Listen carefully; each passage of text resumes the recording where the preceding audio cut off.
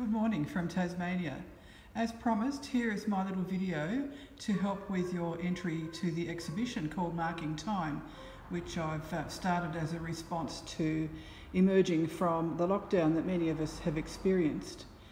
And I'd just like to show you some simple techniques using interesting papers or plain papers, whatever you would like, and just a simple way to put them together to use for your little notebook that goes with your exhibition.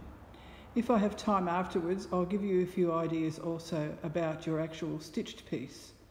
So here is my little notebook that I've started, and it's got a piece of quite thick art paper on the outside that I dip dyed in some natural dye. And then I've made some pages, mostly out of recycled art paper, a thinner variety because I don't want my book to be too thick. But I've also inserted some eco-dyed corrugated cardboard, which I've peeled a layer and pressed flat so that it's not too thick. And I've put one in the middle and one in the front. So you might like to try inserting different papers as well, but just make sure that your book won't be too thick. Then what I did was I punched the holes that I wanted to use for the stitched part with an awl.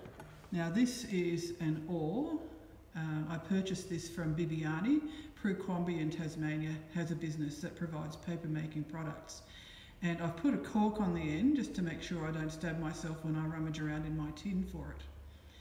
If you don't have an awl, that's okay. What I did originally was I used an old darning needle, one that was still good, not rusty, and I actually made a hole in a cork and glued it in. I'll just take this other cork off.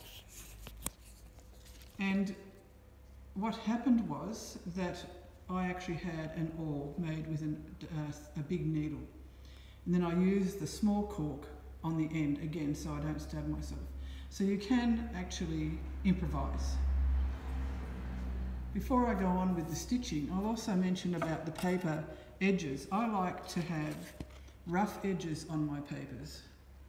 And to do that, I fold them and then I slide an old bone handled butter knife into the fold where I want to cut it, and it gives me a lovely soft rough edge. The beauty of the bone handled knife is you can also use the end to smooth the fold, so you can actually rub it very tightly over this end, the edge of the book where it's folded, and get your folds nice and flat. I haven't done this with this one, but I probably will do it. You can do it after stitching as well. And you can see that I've just made 3 holes in the layers that I've chosen for my book. And what I did was with my needle, it's actually a bookbinding needle. I have a few of those, again, from Prue Quamby from Bibiani. You'll find her online, Bibiani, and she has lots of lovely bookbinding materials. So I use one of these needles, but again, a darning needle will work. And I go through the middle first from the inside, and I leave a tail. Then I come through to the outside, as you can see there. Then I go back in at this spot here. See if I can maneuver this. So I go back in at this spot, which is the bottom hole. Then it comes out, and then I go back in through the middle, trying not to pierce this thread as I go back through. So then I come out of that hole to the outside, and that's partially done, as you can see, with the needle partly through the top hole. Let's see if I can do this one-handed. I don't have a stand for my phone, so I'll try and get it out. And I pull it tight, but not too tight, because you don't want to wreck your paper. And then what I do for the last thing is to tie a double knot in the middle and trim the ends. And then I just lay the ends flat like that once it's tight and knotted, and trim them off to about 2 centimetres or so. Now if you want to use paper that's already been eco-printed or another paper that you really like, you might just want to leave it as it is, but I feel that this cover needs something else. So I've chosen a piece of eco-printed paper that I've done. This is quite thin, with rose leaves, onion skin and a few pea flowers, which give me that slight blue. And I'm going to put that on the cover like that, and I might use either a glue stick like this. You can use different brands. Make sure you buy good ones. Some glue sticks are not really much good. Or you can use double-sided tape. I have this nice thin one, which is about 1/4 inch wide. You can buy them from craft stores, but you can also buy them from hardware stores or the hardware section in your local supermarket. The thread that I use is a waxed linen thread. Again, you can improvise with this, but some threads will shred when you try and stitch with them through paper and cardboard.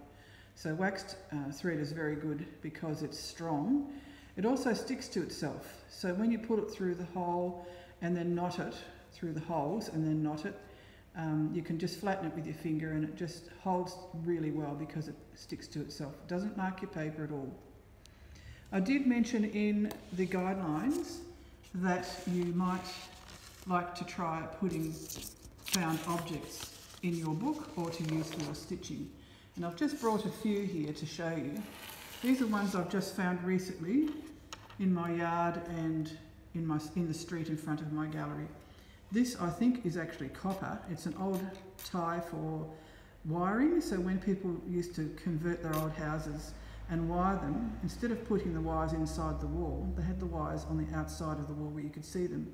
And they would pin them down with these. That's my surmise anyway. I also found this in my backyard. I washed them because they were a bit dirty. That will sit down very nicely either in my book or on my stitching. They can be stitched down. In your book they can be glued down, but you might need to use something a bit stronger than just a glue stick. You can also use double-sided tape for this kind of thing, just trim them to fit. And this is a little plastic paper clip that I found in front of the gallery, and that's easy to stitch. And of course you can stitch into your little book too.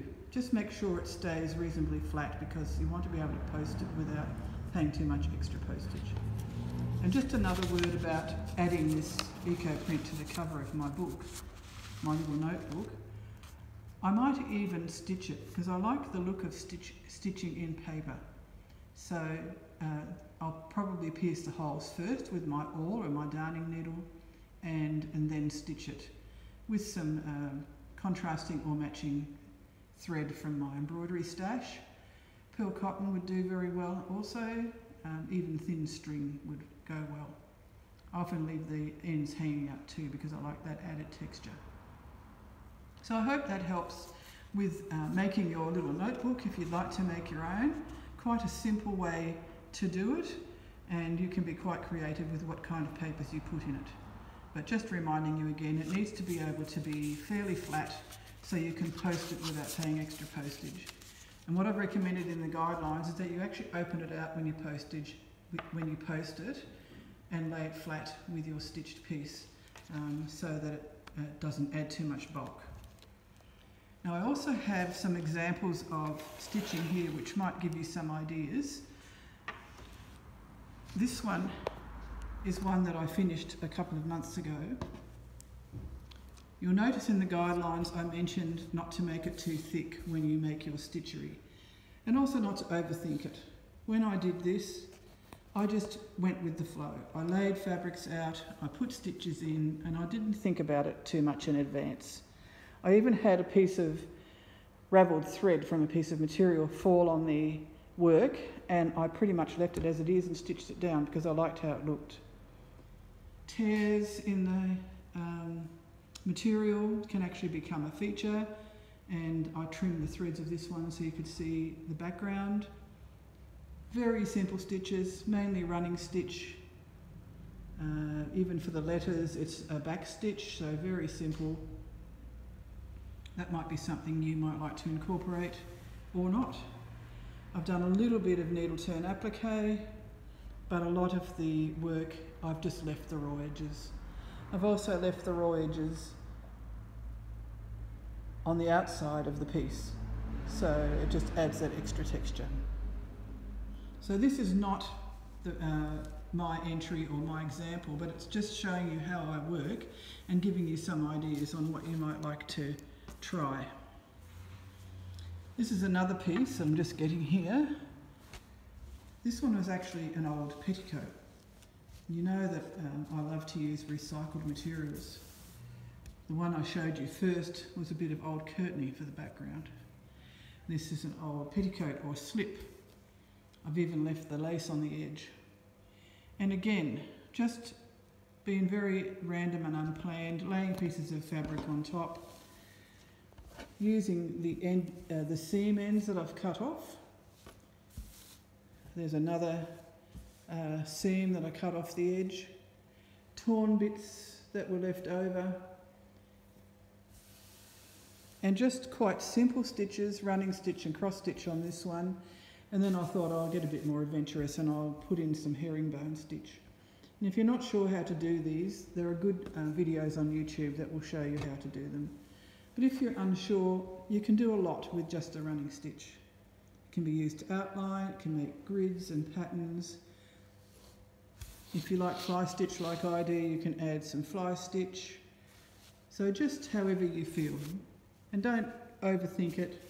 And don't spend hours and hours on it. The idea is a few minutes of daily stitch practice after you've been outside with your little notebook. And just the last piece I'd like to show you. This is another one that I did with a piece of fabric that didn't eco-dye very well. So I used it as a background. And I've just added pieces on. This is the top part of a camisole that I cut off. These are nail prints and I've used them for my stitching. So use the texture and the pattern in the fabric also to inspire what you want to do, as well as your observations from your little time outside and from your notebook. A piece of an old doily or tray cloth. This was a cuff from a shirt. I've left the buttons on it. So again, just keep it fairly flat, fairly simple, simple stitching, raw or turned edges or a combination of both. This one has all raw edges. And use the pattern on your material as an inspiration, or you can just do fillers, like I use cross stitches and running stitch here just as a filler. And I've mentioned in the guidelines to just take a line for a walk and see what happens. Most of these things I have no idea what I'm going to do to start with, and I just allow the process to lead me. So I hope this is helpful. Remember, there is a maximum size, and to keep it flat, don't worry about exposed stitches on the back. I think that tells part of the story. Leave your knots and your stitching exposed on the back. Don't worry about backing it, because again you'll be adding thickness to it and bulk, and that's not what we want. It needs to fold up and fit into an A4 envelope. So this is one that I have. That's why I've recommended the size I have, because you can fold it 2 or 3 times and it will go flat in this envelope with your notebook on top, and if you've been careful, it will be able to be sent as a letter or a document rather than as a parcel. Please feel free to ask me any questions you have. You have my email address. If you live in Australia, you might like to ring me. Feel free to get in touch and just have fun and go with the flow.